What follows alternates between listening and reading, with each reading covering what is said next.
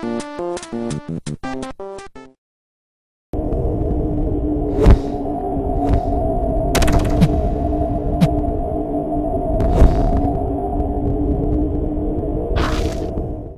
Uberleben, otherwise known in English as The Survival.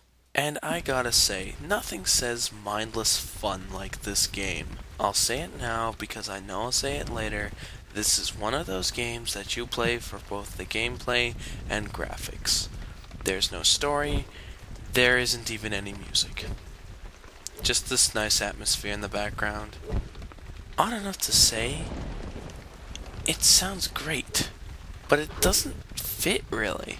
Because of the game's graphics, I'd kind of expected to go a little more into the 16-bit noise genre, or even the older PC style of sound. Other than the atmosphere, and the sound when you die, and a couple others in varying environments, I think I've pretty much covered the sound.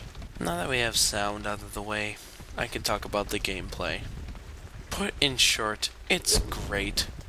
All you need to do is get to the other end without dying. If you die, you have to start the entire level over again, and if you want, you can view a replay of your feet downwards. The controls are so easy that there are many ways that you can actually play this game. With a mouse, with a joystick, with a keyboard, the arrow keys, the numpad, you name it, you can control with it. I really enjoyed the variety of arenas this game has to offer. It has the Death Star, a volcano world, a dust storm world, and there's tons of options to fool around with. Not to mention, you can play this game with 6 other friends. Yes, you can play this game as a 7-player game. I do not know which colors correspond to which controls. All I know is I believe player 5 is purple. Anyways, as I said, you name it, you can control with it, and it's simple, easy enough. If you ram into your opponents, you can shove them all over, preferably into obstacles, because you want to be the last man down. There are no specific multiplayer modes, but it is a really fun experience with a couple of friends. And finally, there was the graphics. Unbelievably, not only did this person manage to get GameMaker to work, but they managed to make a masterpiece with it. What's very impressive is that the graphics style is just plain and simple, so distinct.